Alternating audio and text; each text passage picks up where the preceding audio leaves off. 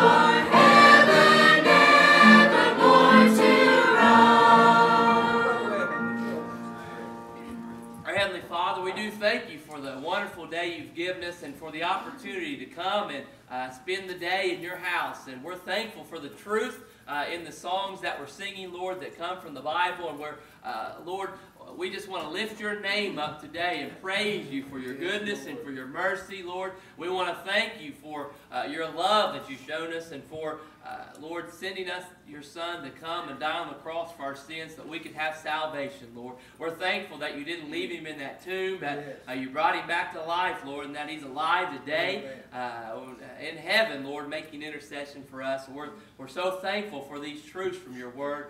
Lord, we pray that today would be something that would be a help to us, Lord, that as the Word of God is preached, we would allow you to speak to our hearts, and that we would just listen and be obedient to the Word of God, and let you, Lord, just change our lives for your honor and your glory. Lord, we ask you to help us to be expecting you today, and to desire to want to serve you and to live for you. But we love you. We thank you for all you do. We're thankful for the great victories that we saw in camp this week, the decisions that were made from our children, from our teenagers. And we pray now, Lord, that you would continue to help them to grow in their faith and to have victory over sin and just to give their lives completely to you. We love you. We thank you. It's in the precious name of Jesus we pray. Amen. Number 56. If you will, stand with us, please, and take your hymn book, and let's sing number 56. 56 is your hymn book.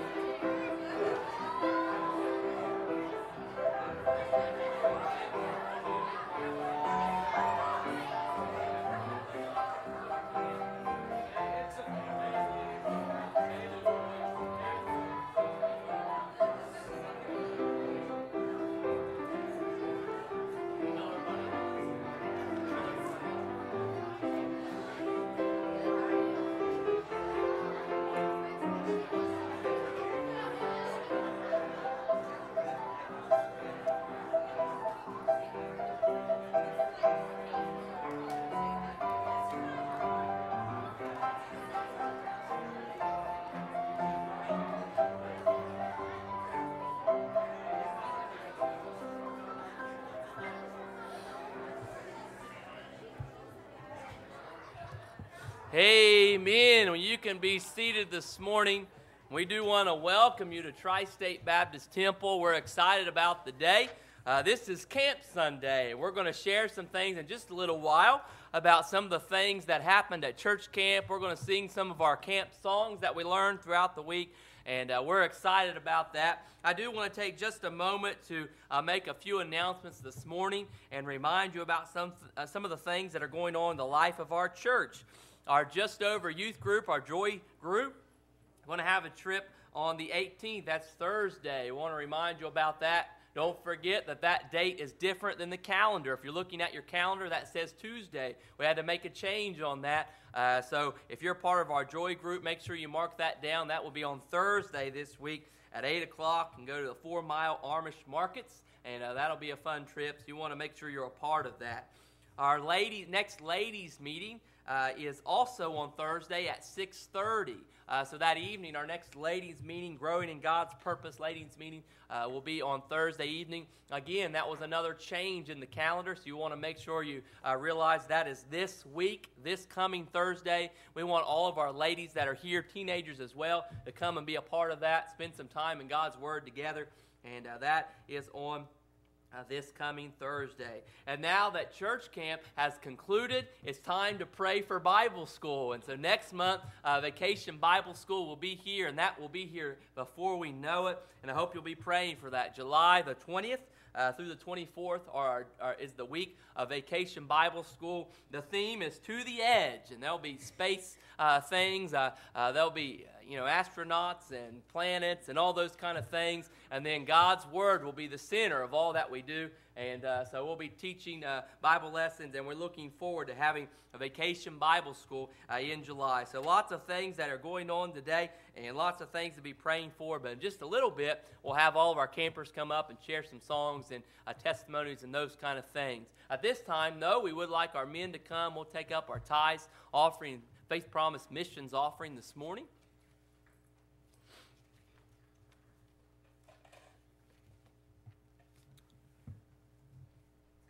Amen. Let's pray together this morning. Heavenly Father, so thankful for the opportunity to be here, Lord. Be with our pastor this morning as he brings the message that God's laid on his heart. So thankful for this past week of church camp, our church grew together, and your truth and your word. And we pray, Heavenly Father, bless this offering this morning that it will do the purpose of and the works of this church. Thank you for the many blessings of life. Be with the ones that could not be here this morning, the elderly, the ones in nursing homes, or shut-ins, Lord. But be with them and their families. But most of all, thank you for your Son, Jesus Christ, dying on the cross for our sins. In Jesus' name we pray. Amen.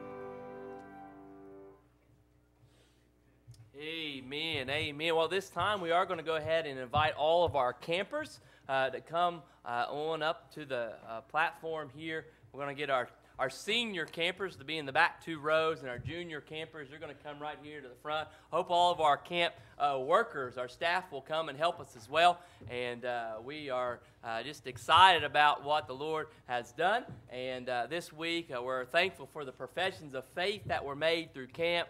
We're thankful for those that were making decisions to serve the Lord and wanted to, were convicted of sin in their lives and just not being faithful and wanted to deal with those things and please the Lord in those areas. We're thankful for that. we're thankful that there were many who have a concern now for their parents and for other family members who don't know the Lord as Savior and have a real burden and a conviction about that as well and want to just reach them. And so it was a great week of camp. We had about 80 campers at camp. And so we've got not all of them here today. We've got a good amount of them. We had about 80 campers, and it was a great week. And we just are excited about what the Lord has done. And so we're going to try to sing a few of the songs that we sang at camp, and we'll share some testimonies and things as well. But it's been a great week at camp. And so we'll go ahead and sing this first song, guys. Jesus Paid It All.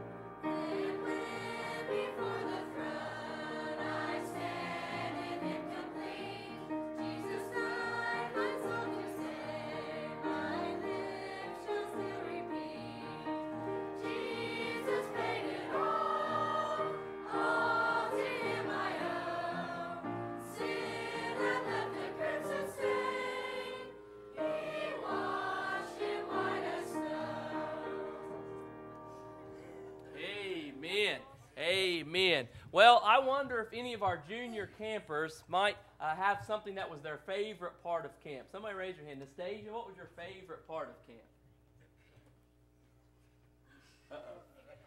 Huh? Yeah, it could be what song? Oh, Nastasia says her favorite song is the one that we're getting ready to sing. Yeah, very good. Does anybody else, any of our junior camp had a favorite part of camp? All right, Kaya? Oh, the skits at campfire. At campfire, we had some skits that were funny. We had some guests each night would come and do some fun things.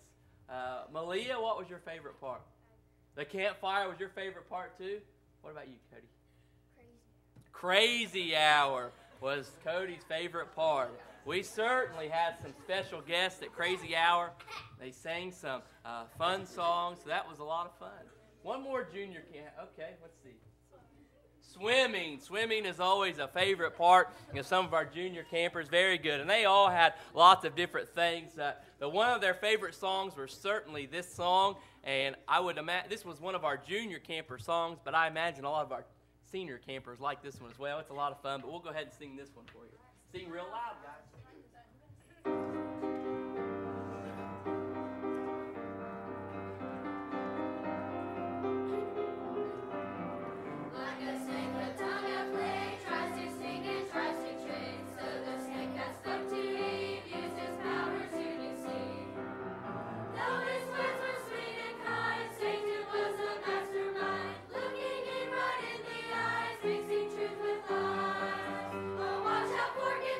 Fork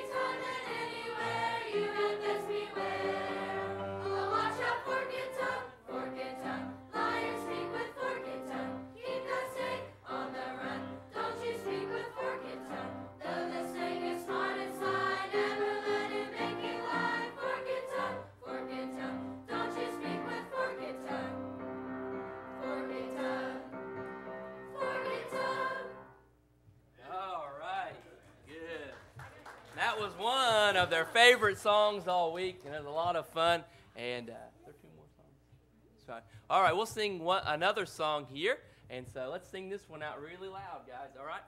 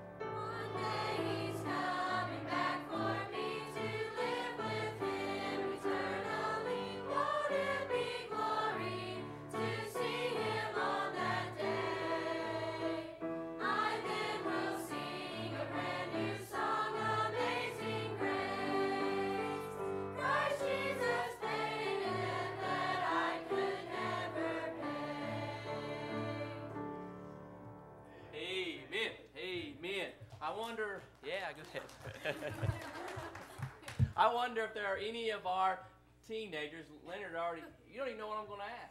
I'm going to ask for somebody to give a testimony of the week. You ready for that, Leonard? Go ahead, tell me what your favorite thing was first. Tell me. The food was Leonard's favorite thing. Good, good, very good. And do any of our teenagers have a testimony, anything the Lord did? Yes, Karina? I got saved. Amen. Amen. Good. We had many professions of faith this week, and we praise the Lord for that. Praise the Lord, wanting to share it too. Amen. Any more teenagers or senior campers want to have a word of testimony? Anything that was stood out to you this week? Yes, Luke. Well, me and my sister got saved. Amen. Yeah, that was really awesome. Amen. Amen. We're excited that Luke, we're excited that Luke and his sister have started coming, and we're excited they both accepted Christ at camp. And Luke has been a lot of fun. He was a lot of fun in our cabin, wasn't he? Good. Any more of our senior campers have any word of testimony? Anything you want to share? Anything at all? Yes. I have something I love about the camp. Yeah, go ahead. I love the campfires. Oh, good. Sebastian loved our campfire. Sebastian has been a blessing as well to be at camp each week. Yes, Hallie. Hallelujah. She likes me to call her Hallelujah. I liked how in the senior girls' cabin, Lydia would sit us down every night and have a devotion. Amen. Amen. Amen. We've been excited about we had 20 girls in the senior cabin, and we had 12 guys, and we're excited about them.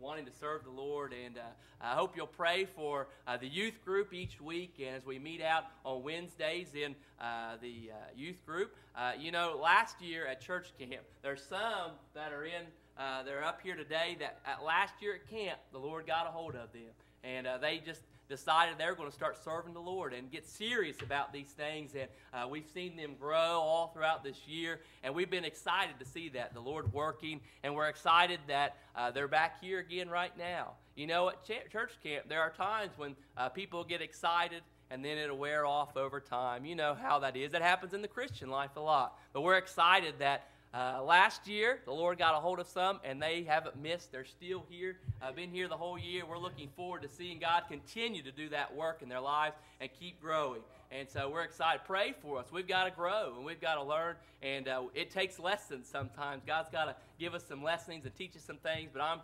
excited for them and proud of them, and we're looking forward to continuing to grow. Any other of our teenagers have a testimony or anything you want to say at all? Yes, ma'am. Crazy Hour is your favorite? Yes, it was good, wasn't it? Okay, I have two things I like the best, okay? Yeah. When you went,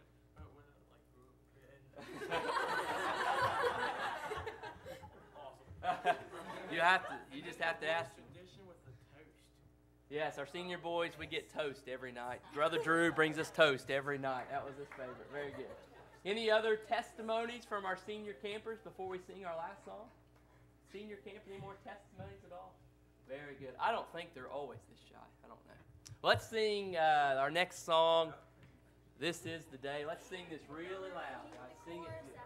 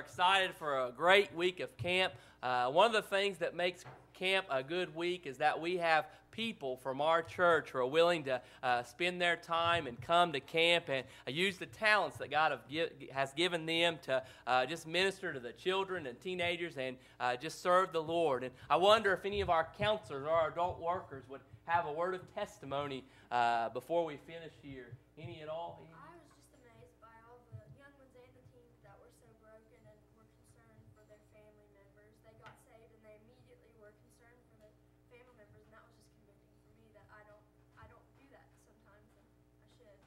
Amen. Amen. Any other counselors or staff at all? Oh, yes. Yes. I was impressed with some of the boys.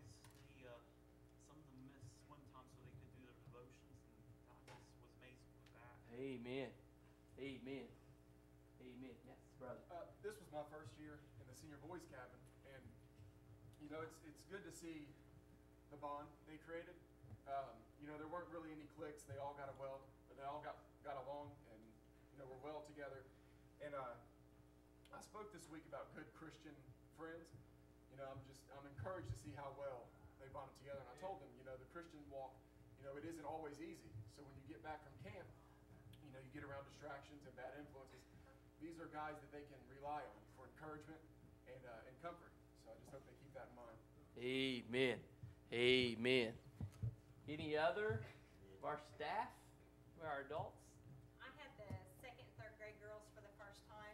In the past, I've been with the teenagers, so it was good for me to see just how innocent and open that they are. I had one little girl, Pastor Tim was speaking on being left behind, and before he was even finished with the service, she turned around and said, "Miss Nikki, I need to know how to get saved right now." And I said, "Just give me just a few minutes," but they're just exciting to have, and they were a lot of fun. And I also want to say that we had two ladies from Marietta in our cabin with us, and they were just such a blessing to me. Amen. Always so. They wake up happy and singing, and they're just so pleasant all the time. Amen. Amen. Any other of our staff have a testimony at all?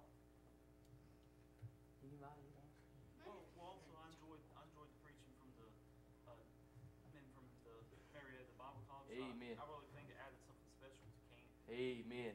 Amen. We were blessed to have 4 men, I think, and 3, was it 4 and 3 ladies from Marietta, some of them already missionaries and had come through that school, and they were able just to preach the word of God to our campers, and it was a blessing. It's a blessing to have their influence in the cabins and during competition times and just everything that we did, having them around, and they're always conscious about serving the Lord. And what a convicting thing it is to watch. That's the way we need to be. And we appreciated them, and it's been just such a good week. I hope you'll pray now diligently for all these campers, that they'll stay strong, continue to grow, and that we can see the Lord just continue to do a movement, do a work in their lives. I'll give our counselors one last chance. Anybody at all? I want to say this was a really good week for me. I learned a lot, not just from the campers, but from Lydia, being with her and with the girls, just watching her with the girls. It was just a really good week. Amen. Amen. Amen. Amen. Anybody else? I was impressed with the little ones going into second grade. They didn't miss home at all.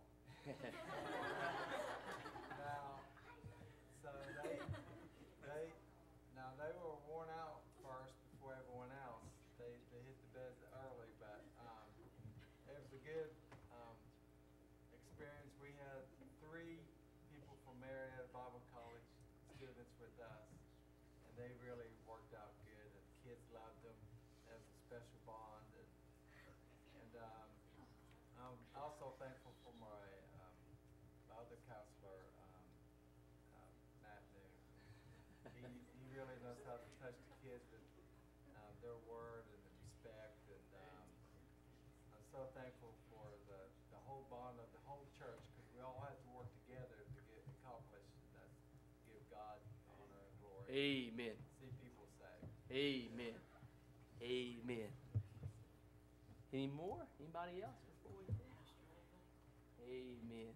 Amen. Well, again, it's been a good week. I'm going to go ahead and let our campers head back off the platform, and we're thankful for a good week.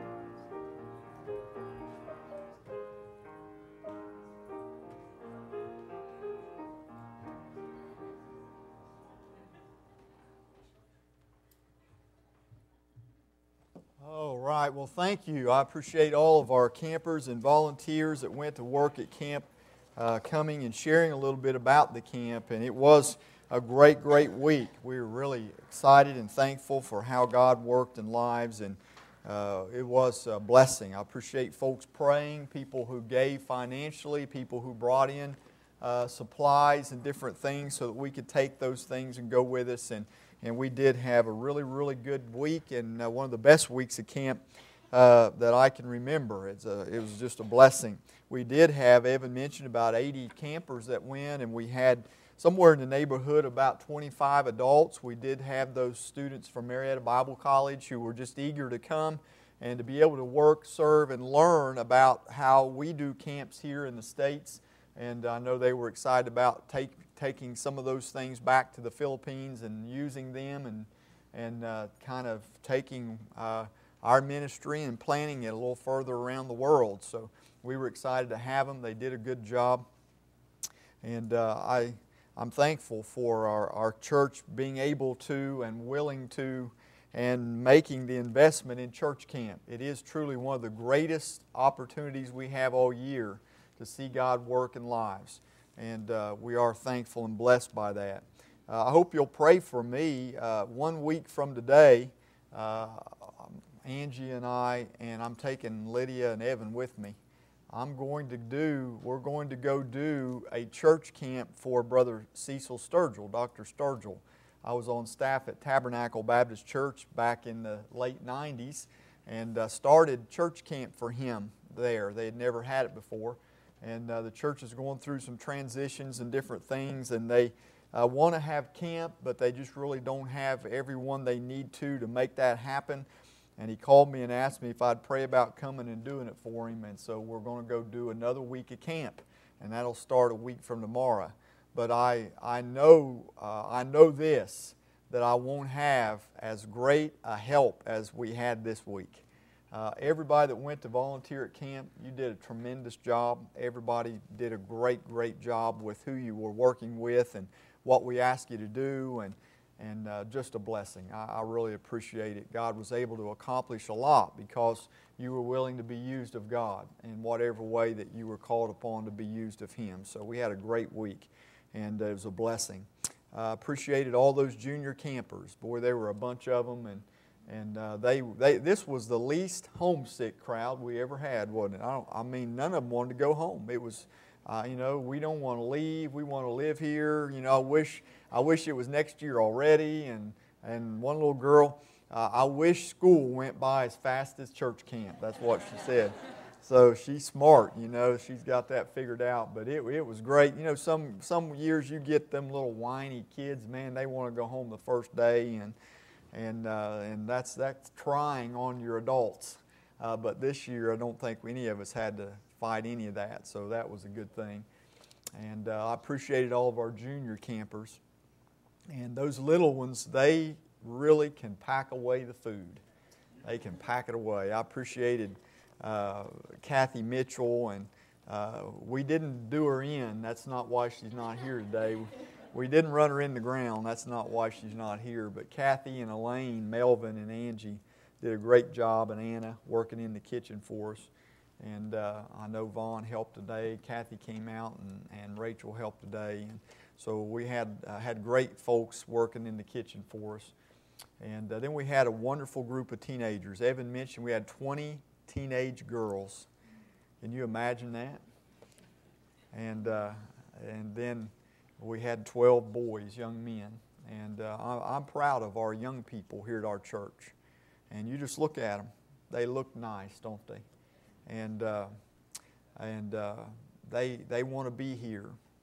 And I have the greatest hope of the potential of what God will do in the lives of these young people. And I hold them to a high standard. I expect a lot out of them. And sometimes maybe I may show a little bit of disappointment in them because I know what they're capable of. But we have a great group of young people, and I'm thankful for them. And I'm thankful for our camp. These songs here. We didn't have rock and roll and rap music at church camp. We had good Christ-honoring music, and these young people like it. Listen, they like it, and they know it's something that honors the Lord, and they sing, and they appreciate it, and they enjoy it. And so we just had a great week. I'm thankful for it. I know we had at least 12 decisions for salvation. And I think there's more because I don't have all the decision cards in. Folks, I need to get them in. If you don't have them in, turn them in to me. And then I know we had at least that many more folks who just wanted to speak to a counselor. Maybe it might have been about victory over sin. It might have been about assurance of their salvation or some other thing. And then I think it was Thursday night, one of the most unusual services that we'd ever had. It was hot. The air conditioner didn't work in the chapel. That was from day number one. And it was really, really hot upstairs in that old barn. That's where you have chapel, and upstairs of an old barn. And I mean, we'd been in there a long time. And you get up to preach, and you just see, people slumping down in the seats, and their eyelids are snapping shut, and they're tired, and they're hot. But I tell you, God did an unusual thing. The Holy Spirit just descended on that group of people. And from the front to the back, littlest to the smallest, He just arrested their attention. And just right away, you could tell God was speaking to hearts. And a spirit of concern about loved ones touched the hearts and lives of so many campers young boys and girls and teenagers realize, you know what, if my mother died today, if my father died today, if my brothers or my sisters died today, they're lost. They're not ready to meet Jesus Christ. And they had a burden for that. They had a concern for that. And, you know, I'm praying for these teenagers because many of our teenagers and children went home excited about camp and excited about the things of God, excited about the Word of God. And when they began to share that, they just hit a brick wall in their house because they don't have parents that go to church or know God, or the Word of God isn't appreciated in that home, and whatever the case may be. We need to pray for them that God will encourage them, that they'll not be swept away by the devil, just throwing out the fire. But like some of these young people got on fire for God last year at camp, the fire has not went out. They're still serving God. There's some of you now, you're here today. Now 1 year from now, you need to be right where you are. Don't quit. Don't let up no matter what happens. No matter if mom, dad, grandma, grandpa, or anybody else ever gets excited or gets on board. You serve Jesus Christ faithfully. And God will use your faithful consistency to make a difference in the life of your parents. It may take a year of living for God to get your parents' attention. To see that God really did a change in your life that they can't explain. They can't explain it. It has to be God. And so they'll begin to listen. But you've got to be consistent and be faithful. So pray for them. I'm excited for them. It's a blessing. And so it was a great week, fantastic, and God blessed in so many ways. We could talk about it all day. There are some pictures that will run after the service and before the service and after tonight, so you can see some of those pictures and enjoy the pictures that we have. So we're thankful that the students from Marietta, some of those are graduates, and they already have planted churches and started some churches. You met a few Sunday night, and then others came in on Monday. Tremendous job, did a wonderful job. Great servants of the Lord. And they were already wanting to know, can we come next year? Can we be a part next year? So that was a blessing. Well, let's take the Bible today that God has given us, and let's open it to the Old Testament book of Proverbs. And I just want to read one verse today, Proverbs 24, verse number 3. And I want to preach this morning on this subject, the Holy Spirit's place in your family. And I want us to grow in wisdom. Proverbs is the book of wisdom. Wisdom is God giving us the ability to make right choices. Choices that, number one, please God. Number two, are the best for our family. That's wisdom. And God gives wisdom. And we find wisdom through the Word of God. And as I preached this morning, some of what I'm going to say is probably going to sound a lot like what we wrote for you in the men's book that I gave out at the breakfast yesterday. Had this on my mind, been working. I wrote that book and put the booklet together that I gave out yesterday at the men's breakfast last week at camp.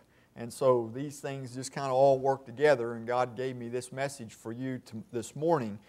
But by the way, thank you for a great men's breakfast. We had almost 20 out again for the men's breakfast yesterday, and I appreciate that, and the next one will be in July. But Proverbs 24, verse 3, the Holy Spirit's place in your family.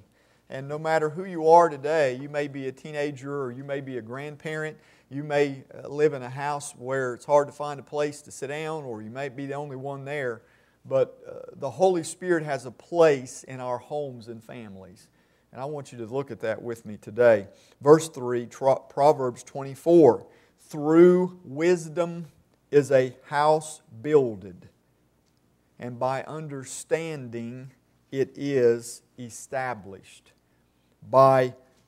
Through wisdom is a house builded, and by understanding it is established. So let's look at God's Word today. We want to grow in our wisdom, and we want to learn about the Holy Spirit of God's place in our life and family. Father, we thank you again for a great week at camp. We are rejoicing today at your goodness. Thank you, God, for the good spirit that was there by all the workers, the campers. Thank you for the good weather. Rained a little bit Monday, but it was good, dry weather the rest of the week. Thank you for the good food. Lord, thank you for all the facilities we had. And though, God, it was hot in the church services, it was cool where we slept. And God, every time we gathered together in that church building there to have church and it was hot and sweaty, Lord, I thought about those young men and women from the Philippines and from New Guinea who, God, would never have a church camp as nice as that one. And God, every church service, they would deal with the same thing, the heat and the sweat and the humidity. And yet, God, faithfully, they're going to serve you and live for you. And so, Lord, what a blessing we have to be here in this service today, in this building with the air conditioning. And God, we don't have anything to complain about. Help us be faithful people to the house of God. Help us to be here every time the doors are open to worship you and serve you and to learn and grow. And God, be better equipped to live for you and bring you glory. Lord, we just ask today now that you will touch your word. Our confidence is not in our flesh, but God, we've seen the power of the Holy Spirit and the Word of God. And Lord, we are trusting in those things today. Do your work in every heart and life. Someone who's come to church today lost, may they be saved today. If there's a camper that went to camp and God just every single day heard your word and yet never responded to you, we pray they will today.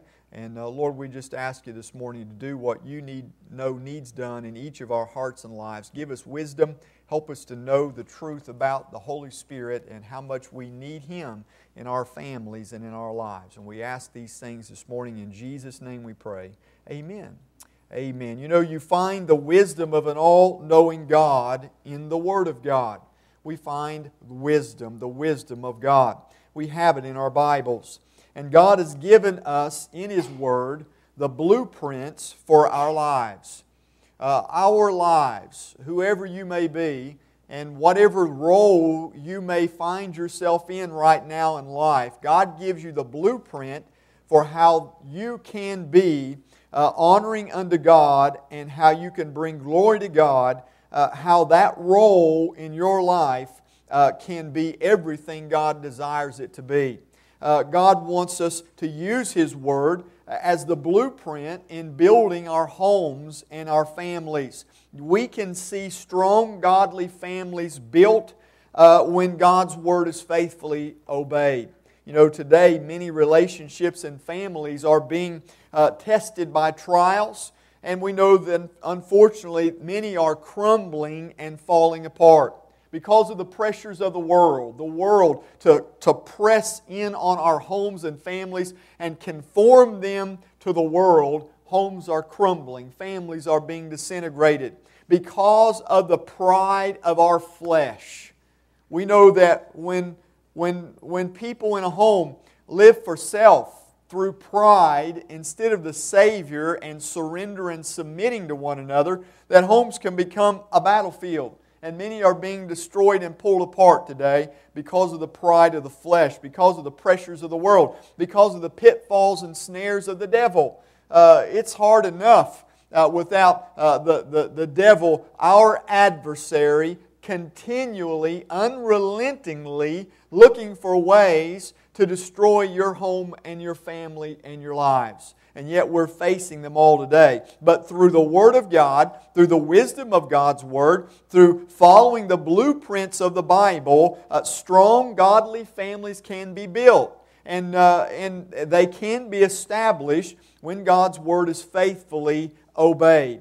God has given to your family and to your life today everything you need to build a strong life, to have a strong, godly family that cannot be torn apart, that will not be destroyed. God has given you everything you need for that. And I hope today, again, no matter what age you are, whether you're a teenager and you don't have a family, you haven't established your own home, a husband and wife and kids down the road, listen, God has given you everything you need to make that happen through His Word. Listen to what God says in 2 Peter chapter 1, beginning in verse 2. Grace and peace be multiplied unto you through the knowledge of God and Jesus our Lord, according as His divine power hath given unto us all things that pertain unto life and godliness, through the knowledge of Him that hath called us to glory and virtue. God says today that there is grace and peace,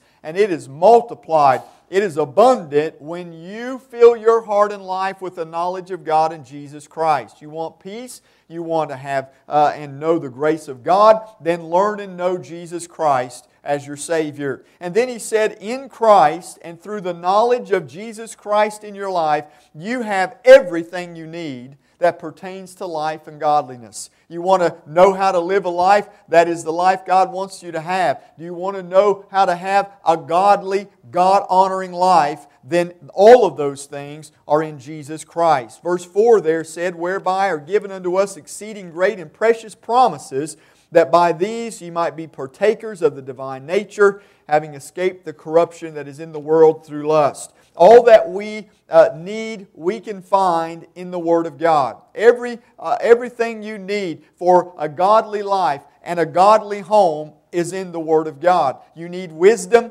God gives wisdom. He says, ask me for it, I'll give it to you, I'll give it liberally. He said, you need guidance, my Word is a lamp unto your feet, a light unto your path. You need truth, Jesus said, I am the way, the truth, and the life. You need light, He's the light of the world to light your life. You need strength, even though you're weak, you'll find strength when you rely on Jesus Christ. Courage, faith. You need faith. You say, Pastor, I just want to believe in Christ. I want to live a faithful life. I want to overcome the circumstances and situations of life. I don't want to live the roller coaster life of my feelings, but I want to live by faith. The Bible said faith comes by hearing, and hearing comes by the Word of God. Everything you need in life, you're going to find it in the Word of God. God wants you to have faith in Him. He wants you to have a faith in Him that will build your life and family as you apply and obey His Word. Let me give you 3 simple truths today about the Holy Spirit's place in your family and in your life. Number 1 is simply that the Holy Spirit has a place in your family. There's a place for Him in your family. We need the Holy Spirit in our life and family. And the Bible teaches us that you will have and you can have the presence of God, Jesus Christ's presence in your family through the Holy Spirit. You have Christ in your family through the Holy Spirit. God in your family through the person of the Holy Spirit. And this begins the very moment that you become born again and saved. The moment you become a born-again believer, the moment you become saved, you have the Holy Spirit's presence in your life. Jesus Christ talked to a man about this in John chapter 3, beginning in verse 6. The Bible says, that which is born of the flesh is flesh, and that which is born of the Spirit is spirit. Jesus told this man that night, marvel not that I say unto ye, ye must be born again. Born again. Jesus said you need to be born again. Now, I spent some time the other night, Thursday night, I think, talking to the children about being born again. And I said, I don't want anybody to misunderstand what we mean by that. Being born again, being saved. These are Bible terms.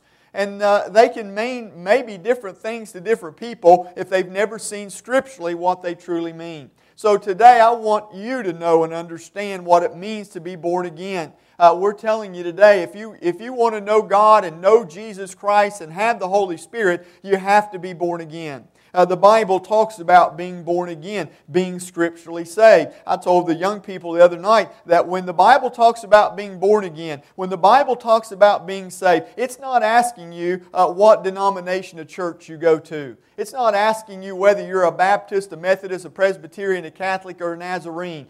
You can be or affiliated or associate yourself with any number of denominations in the world, and that does not mean you are a born-again believer. That does not mean you've been saved. It doesn't mean tonight being born again, being saved doesn't mean that what kind of church you go to. We're a traditional Bible-preaching, Bible-teaching church. We don't make apologies for that. We believe we're fulfilling the scriptural model for that in the New Testament. But that doesn't mean just because you go to this church that you're a born-again believer. It doesn't mean that just because you come to this church you're saved, by the way. It doesn't mean because you choose to go to one of the new versions of church, one of the contemporary churches, that you're a born-again believer because you choose to go there. It doesn't mean today that you're born again simply because you go to a big church or a little church. There are some people today that say, Pastor, I'm a little church person. I don't like to go to those big crowds where all the big people are. And other people say, well, it's just too slow for me around the little church. I want to go to the big church. But it doesn't matter if you're a big church or little church. It doesn't mean you've been born again by the grace of God or saved, depending on the size of your church. I told to tell the young people, it doesn't matter if the church where you go to, if the emphasis is on the preaching of God's Word, which it is here. That's what we emphasize. Or whether you go to some type of ministry where the emphasis is on the praise band and rock and roll, neither of those alone are going to be insurance that you are a born-again believer. Being a born-again believer means that by the grace of God and through the divine work of the Holy Spirit, you put your faith and trust in Jesus Christ alone as your personal Savior.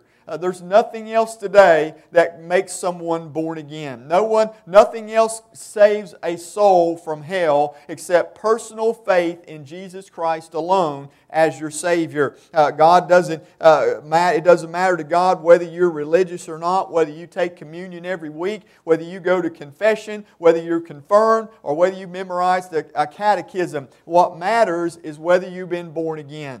Whether you have been born again by the Spirit of God. Acts chapter 20, verse 21, Paul was preaching and he said, testifying both to the Jews and also to the Greeks, repentance toward God and faith toward our Lord Jesus Christ. And now, behold, Paul said, I go bound in the Spirit unto Jerusalem, not knowing the things that shall befall me there. But Paul said, listen, in this idea of being born again, there's going to be repentance toward God and faith in Jesus Christ. These two things are two sides of the same coin, so to speak. You'll not have true faith in Jesus Christ unless you have repented toward God. And when you have true repentance toward God, you'll have faith in the Lord Jesus Christ. And so those together mean a man is born again. Everyone that is, and this is probably not good grammar or language, but everyone that is right now has been born of the flesh. Jesus said, that which is born of the flesh is flesh. He told that man that night when that man came wanting to know about how to go to heaven. He said, that which is born of the flesh is of the flesh. All of us have been born of the flesh. But Jesus said, ye must be born again. You must be born of the Spirit of God. And today, that's what everyone needs, is to be born again by the Spirit of God through faith in Jesus Christ. And when you are born again, the Holy Spirit of God comes to live in you. He comes immediately the moment that you're born again. He comes and indwells your life, the presence of Jesus Christ by His Spirit. 1 Peter 1, again there, he says, whereby are given to us exceeding great and precious promises, that by these ye might be partakers of the divine nature. When I believe the precious promises of the gospel that God loved me, Jesus died for me, He rose again from the dead, and that I could be saved if I would call on Him and ask Him to forgive me. When I believed the precious promises by grace through faith, I was born again. I became a divine partaker of the nature of God.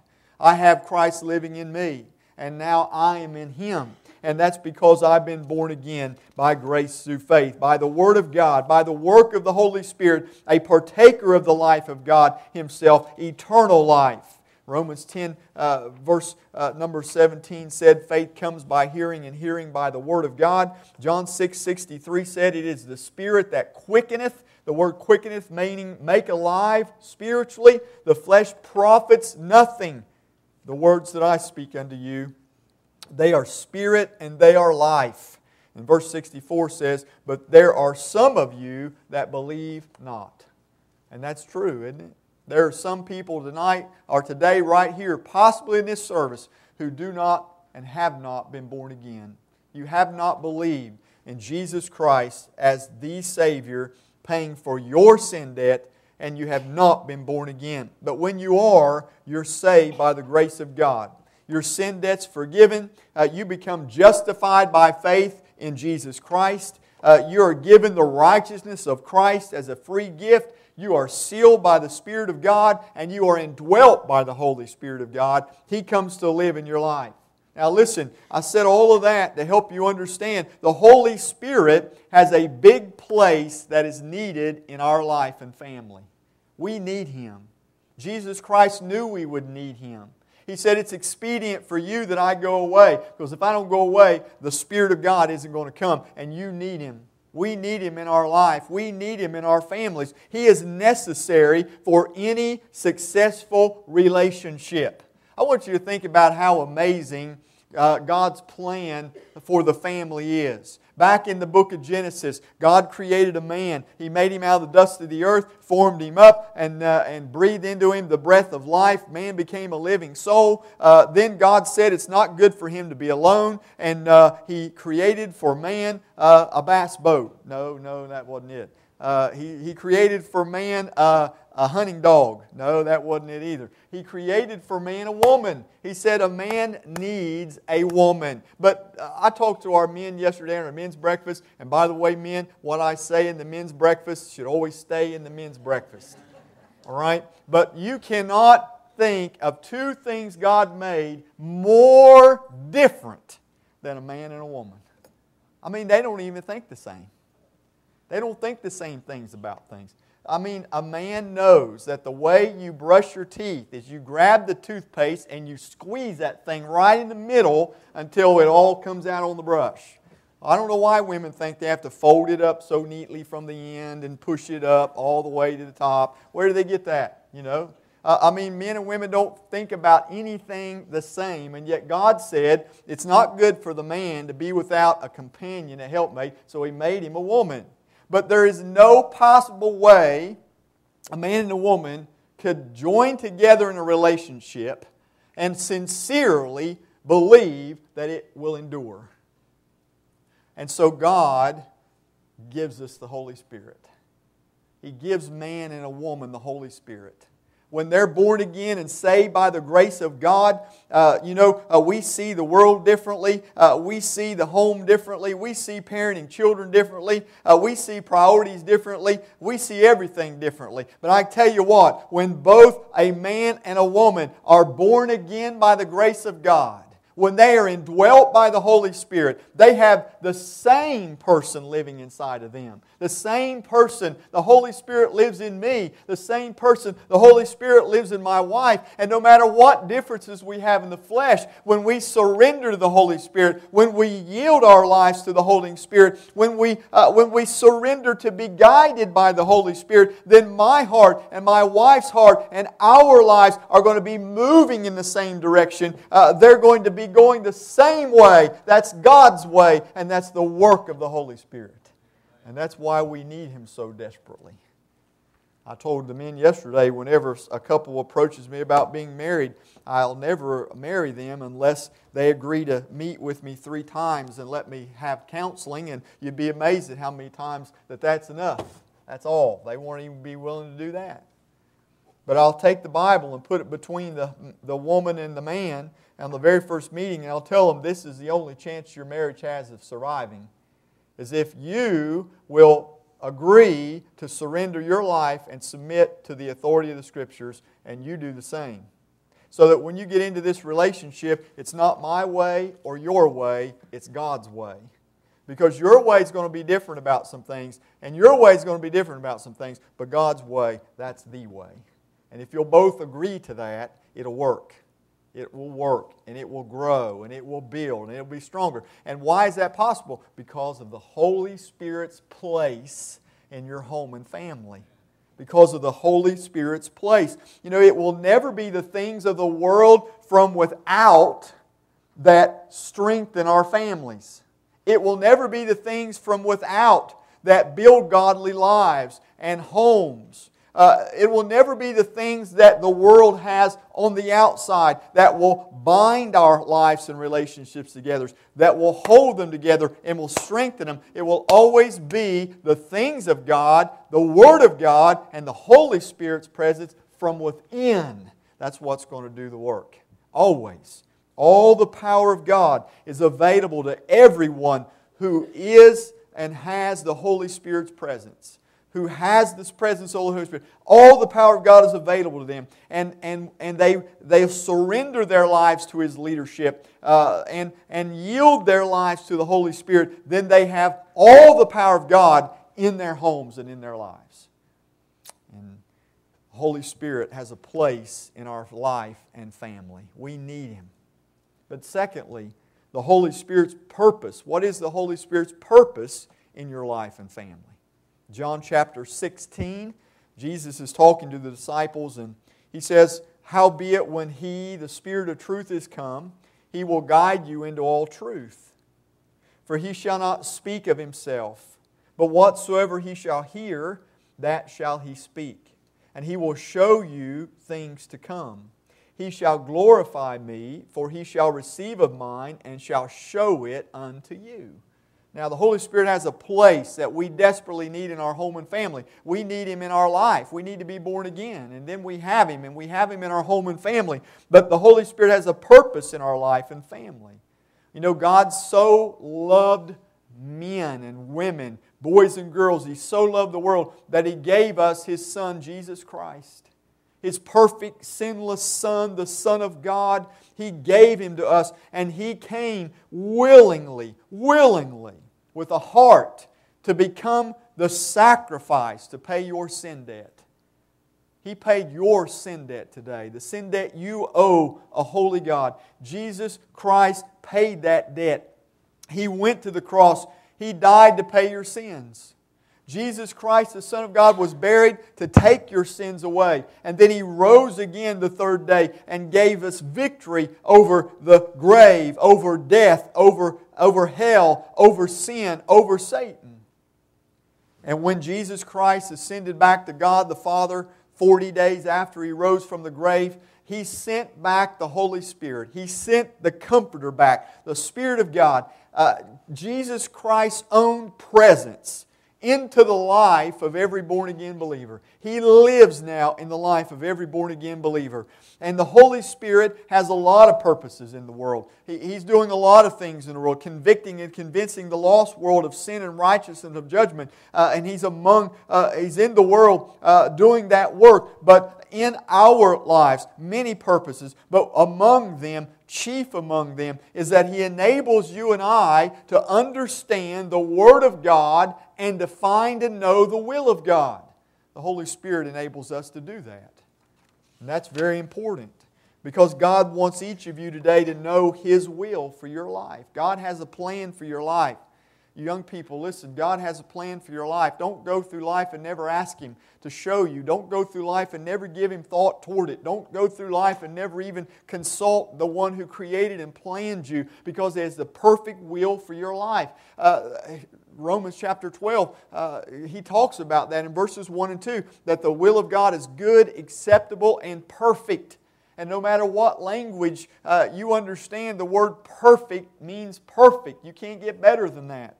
God wants you to know His will. He has revealed it to you through His Word. And when you know His will, and with the Word of God, and when you choose to live by faith in Him, then you're going to have wisdom for your family and home. You're going to be making decisions and choices for you and your family that please God and are the best for you. And that's because the Holy Spirit enables us to be able to do that. Without the Holy Spirit of God, we would not be able to know that. We wouldn't be able to understand these things. And you know what? I want you to know today, you don't have to be a preacher, a teacher at Sunday school, a missionary, or an evangelist to know what God is saying in His Word, or to know the will of God for your life. You don't have to be in Christian ministry to know what the Word of God says and know the will of God. God wants you all to know that. Every born-again believer, He wants you to know. He wants moms to know what is God's will for me as a mom. What is God's will in raising my family and my children for the glory of God. And how do I do it? I have it in the Word of God. God has that for you. God has it for dads. You don't have to try to figure it out. You don't have to wonder, what kind of dad should I be? God gives you the will of God for fathers, the role of a father in the life of your children's lives. He gives it to you in the Word of God. You can find it. You can know it. You can understand it. He wants that to be true for all parents, for husbands with their wives and wives with their husbands, for children in relating to their parents. We can know that this is the will of God, and we can know the way of God through the Word of God, and it will be the Holy Spirit within you that teaches you and leads you and guides you. So the Holy Spirit has a very important place in our families, in our life.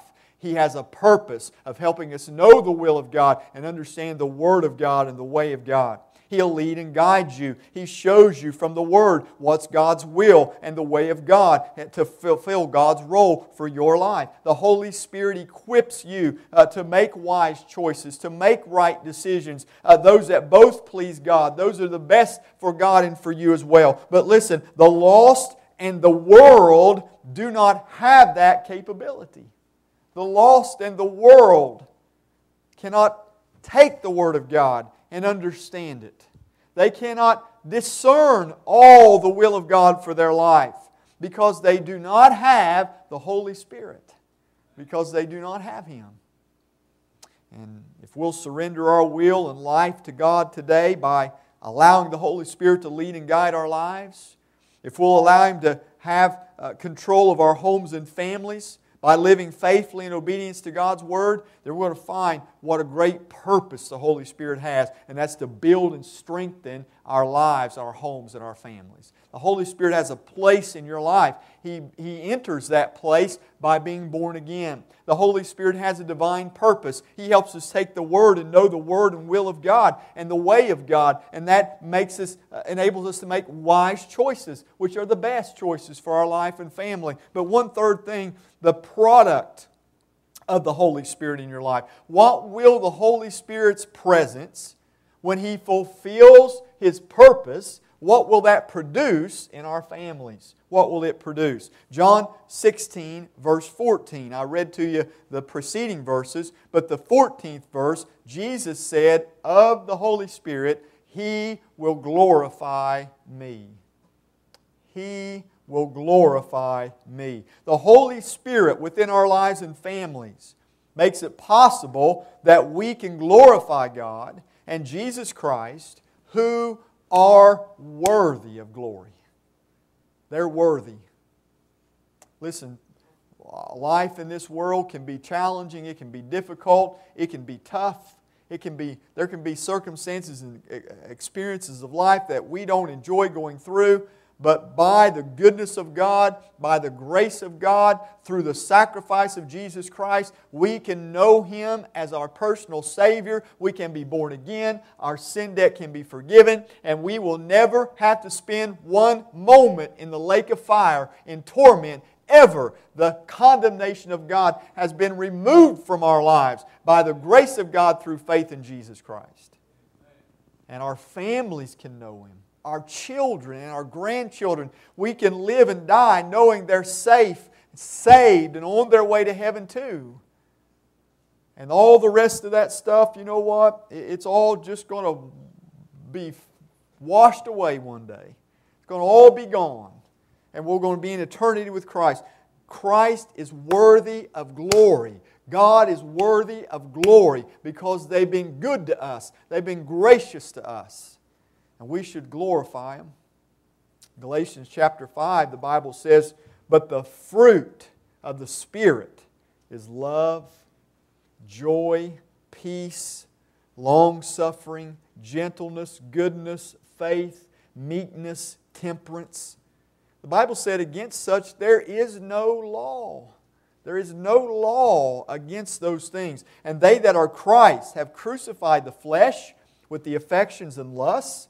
If we live in the Spirit, let us also walk in the Spirit. Let us not be desirous of vainglory, provoking one another, envying one another.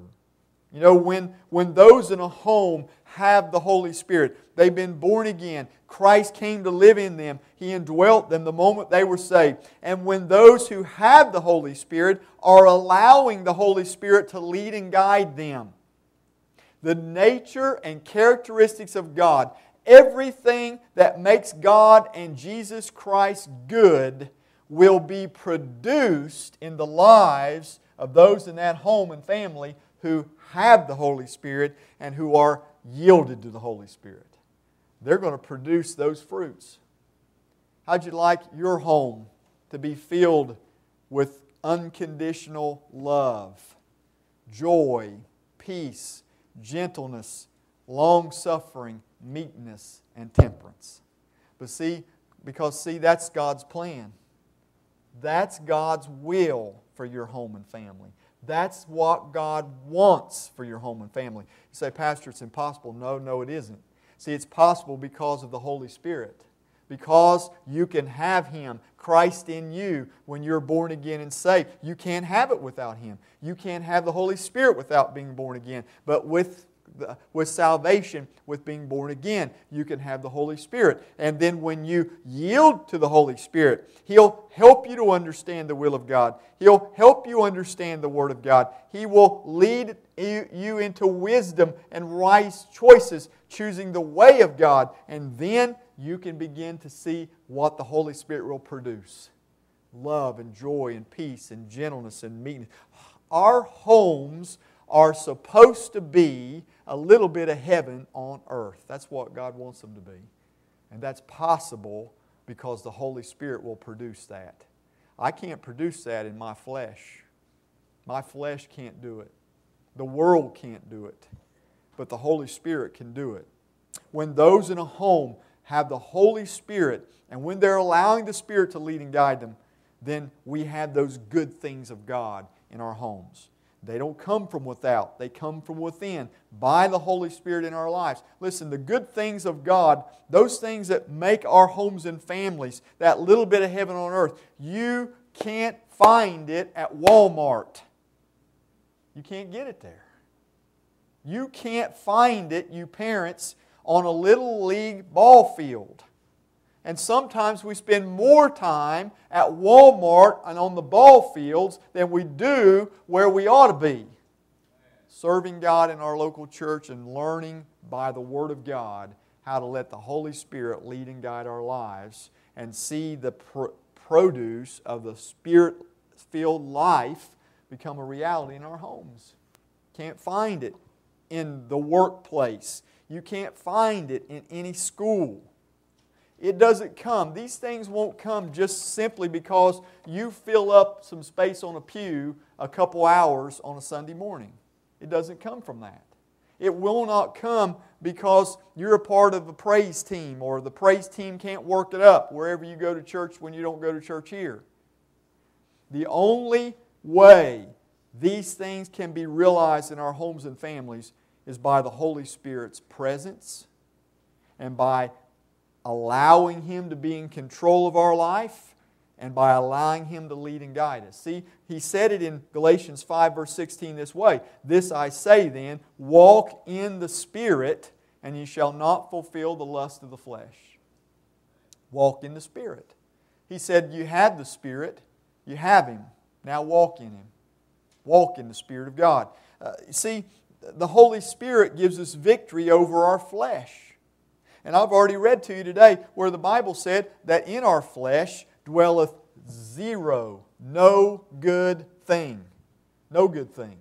You know, the only thing our flesh has and that it produces is pride. Pride, which is selfishness. Which means our flesh, unchecked and let loose, all it wants to do is provide for itself. To do what it wants, to get what its way is, to please itself. That's the only thing the flesh can do. Selfishness, this is what the flesh produces. Worldliness, covetousness, this is the way the flesh walks. That's not the way the Spirit of God walks. That's the way your flesh walks. But walk in the Spirit of God who lives in you. Ephesians 5:18 says, "And be not drunk with wine, wherein is excess, but be filled with the Spirit." Say, Pastor, why does God use liquor and alcohol in this illustration? Because it's a negative, and we can sometimes learn from the negatives. Sometimes we have to learn from the negative. And the positive thing is that we are to be filled with the Holy Spirit. Now, all of you have probably seen someone under the control of alcohol or drugs. Under its control, they are not the people they normally are. They are not the people. They don't talk like they did before. They don't act like they did without being under the influence of it. They don't even walk like they do without being under the influence of alcohol or drugs. But please, help God to help you understand that to flip that around means that if we will place our life under the influence of the Holy Spirit that lives within us, we are capable of things in the Holy Spirit we are not capable of in the flesh. But they are positive things. They are things that are the fruits of the Spirit. They are the things of living a selfless life, of loving unconditionally, of serving others, of submitting our life to God, of producing love and joy and peace and gentleness and long-suffering and meekness and temperance. We can see that become a reality through the presence of the Holy Spirit as He leads and guides us in the Word. And as we yield our life over to Him, we can see those things produced in our life. Surrender your life to the Holy Spirit's control and the will and Word of God. And Jesus Christ did that for you. He did that for me. In Luke chapter 22 and verse 40, the Bible said, "And when He was at the place, He said unto them, Pray that ye enter not into temptation. And He was withdrawn from them about a stone's cast, and kneeled down and prayed, saying, Father, if Thou be willing, remove this cup from me. Nevertheless, not my will be done, but Thine be done." And this is the way that we, as God's people, turn the Holy Spirit of God loose to have control of our life. When we're willing to do what Jesus Christ did, when we surrender our will to the will of God, when we surrender our words to the Word of God, our choices to the wisdom of God, the Holy Spirit's leadership, the control of the Holy Spirit, if we try to keep control of all those things, we're going to fail. Our relationships will fail. Our parenting will fail. Our homes will fail because the flesh profits nothing. And the way and walk of the flesh is the walk of worldliness, selfishness, and covetousness and destruction. And that's what we'll have. So we have a choice to make. We have a choice to make. Galatians 6 verse 7 says, "Be not deceived, God is not mocked. For whatsoever a man soweth, that shall he also reap. For he that soweth to his flesh shall the flesh reap corruption, but he that soweth to the Spirit shall the Spirit reap life everlasting." You have a choice today to make, and you young people need to begin to make it now, and don't wait till you're later on in life, because you've got a lot of sowing and reaping to do before maybe you have a home established. But do it now. Make the choice. You're either going to sow of the flesh and reap back of the flesh, or you're going to sow the Spirit of God and reap back of the Spirit of God. And I don't know about you, but I would much rather reap back love and joy and peace and gentleness and long-suffering and goodness and meekness and unconditional love and selfless love and self-service and serving others than I would all the works of the flesh. And through the work of the Holy Spirit in our life, through the Word of God, through the place He has, we can give ourselves to the work of God. Listen, I want to encourage you today, begin to sow into your life the seeds that will grow your faith and will allow the Holy Spirit to accomplish His purpose. I want to encourage you, young people, and everyone here today, begin to sow into your life faithful church attendance. Don't miss. Don't hit or miss. We got a group of teenagers that we are allowing them to be a part of another group that we're calling the Purpose Teens. And so far, all they've done was fill out a paper telling us why they wanted to be a part of that group. But I can promise you this, and they're the group that we're targeting to go with us next summer on that mission trip, those purpose teens. But I want you all to know, from me, just because you filled out a paper doesn't mean anything. It's going to be the faithfulness and sincerity of that in your life that's going to make the difference. It's one thing to say something or write it down on a piece of paper. It's a whole other thing for it to be seen to be reality in your life. And some of those teenagers that signed that paper out, they just hit and skip and miss church. There isn't any desire in their life to be here every service. That's not living your life on purpose for God. And so, sow on purpose into your life being faithful to the house of God. Being faithful. Sow into your life reading the Word of God. Prayer. Sow it into your life. Do it. Sow into your life giving to the work of God. Make that a part of what you do. Sow by giving so that you can reap back the benefit of a thriving local church ministry for you, for your family, for your children, for your grandchildren. Sow on purpose. Sow seeking to reach the others. So training others to reach the lost. In 1 Corinthians chapter 13 and verse 8, the Bible said, love never faileth. Love never fails. It works. It will always work. And it's the first fruit that the Spirit of God produces. Christ-like love. And it will never fail. Humility, surrendering ourself to the Holy Spirit and the love of God will overcome every adversary you face.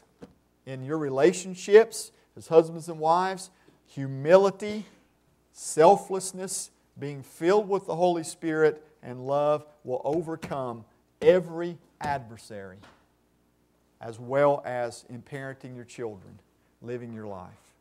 So today, the Holy Spirit has a very real, very necessary place in our homes and families.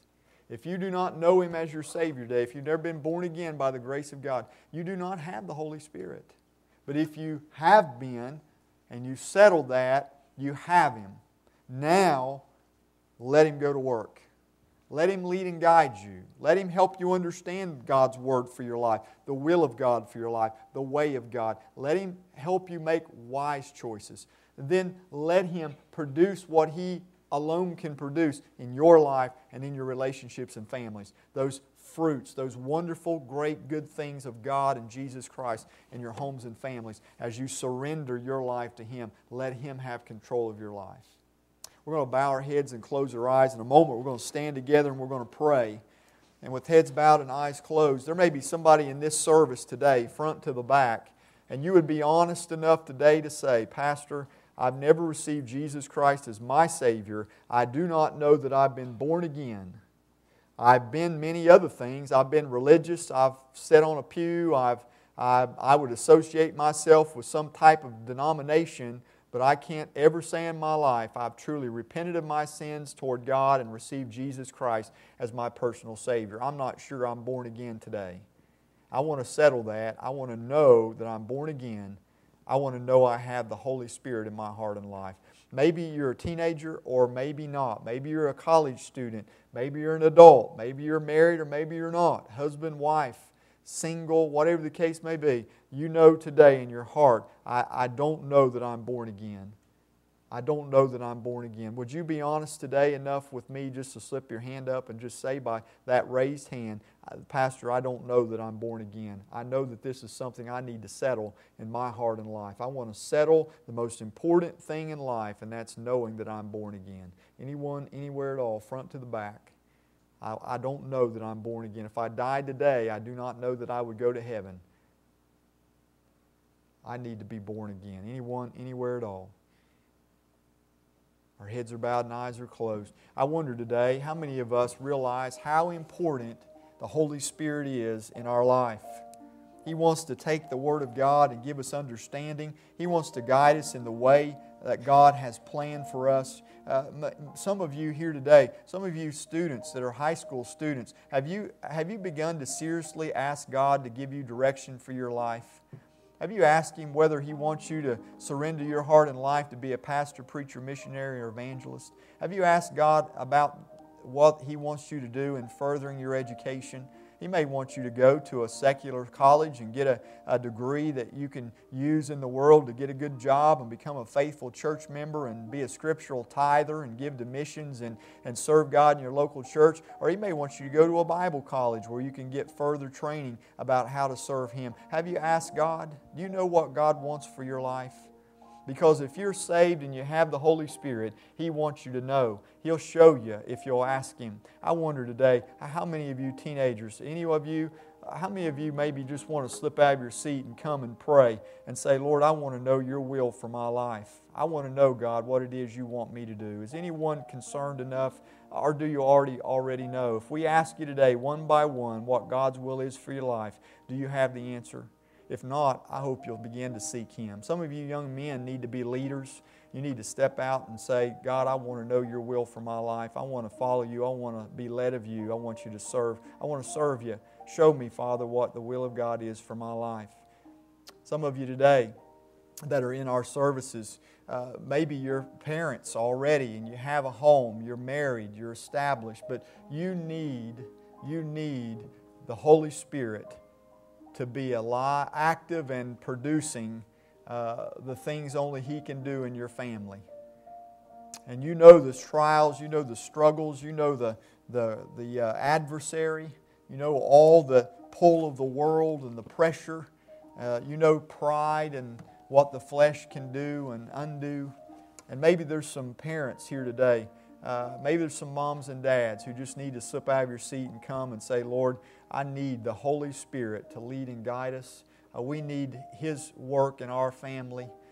Lord, would You help the Holy Spirit to have control of my life and my family so that we might know what God alone, the Holy Spirit, can produce. Love and joy and peace and gentleness and goodness and meekness and faith and temperance. There may be some folks here today, that family, not everyone in that family knows Jesus Christ as their Savior. They're not born again. And God's will is that none should perish. God's will is that all would come to repentance. And why don't you come and just begin to seek the Lord today on behalf of mom or dad, grandma or grandpa, uncle or aunt, brother or sister. Lord, save them. God, use my consistent, faithful walk before You to be a difference maker in their life. Lord, I want to see these folks saved for the glory of God. Why don't we seek God today? Why don't we seek the Holy Spirit? Heavenly Father, we pray in Jesus' name now You'll have Your way in the invitation. God, we pray that You'll speak to hearts and we'll be responsive. Your Word, God, the Word of God, demands our response. And so, Lord, may we respond to it. We pray and we ask today now, if someone is lost, they'll come today and be saved, that God, we all will acknowledge our need of the Holy Spirit, and Lord, we'll seek God to see Him work and to give Him control of our hearts and lives and homes. So we pray and ask it in Jesus' name, and amen. Why don't we stand together? We're going to turn to hymn 282, hymn number 282 in our hymn book. If God's spoken to your heart, teenager, why don't you slip out of your seat and come? God's spoken to you, mom, dad, husband, wife, whatever the case may be. Let's respond to Him as we sing on the first verse, hymn 282.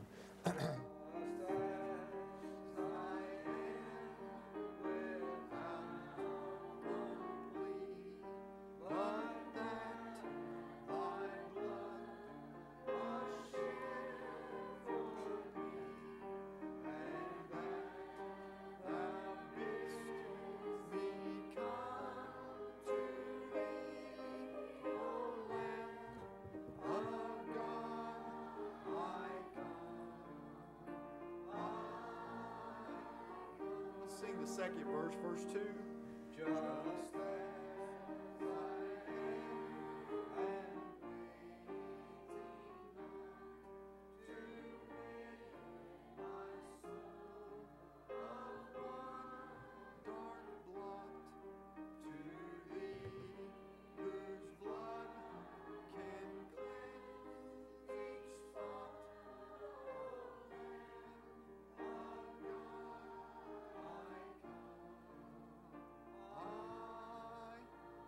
We'll sing the last verse today. It's verse 5. Just as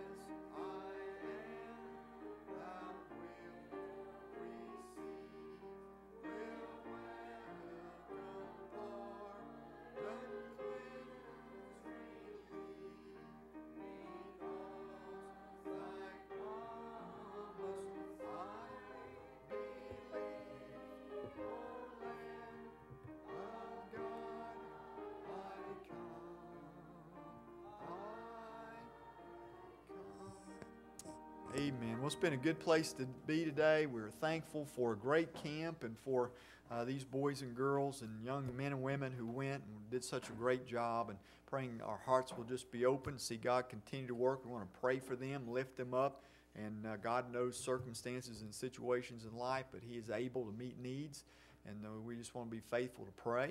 We want to seek and have and know the work of the Holy Spirit in our families. We want to know He's there and working, and we need Him. And may God help us to do that in our hearts and lives, in our homes. I hope you'll be back tonight at 6 o'clock, and we'll have our services this evening. Drew's going to run some pictures now and again tonight, and you want to kind of see some of those pictures and get an idea what camp was all about. And so we had a great week, but we're thankful for God's goodness to us. And this week we've got a lot of things going on. Thursday's a big day. The Joy Trip Thursday morning, as well as the Ladies' Bible Study on Thursday night, and all these things as we look right on down now through the month of June. Well, let's pray together, and let's be dismissed in our services here today, and we just want to thank God for His goodness to us. Brother Charlie Bold, just dismiss us in prayer, please.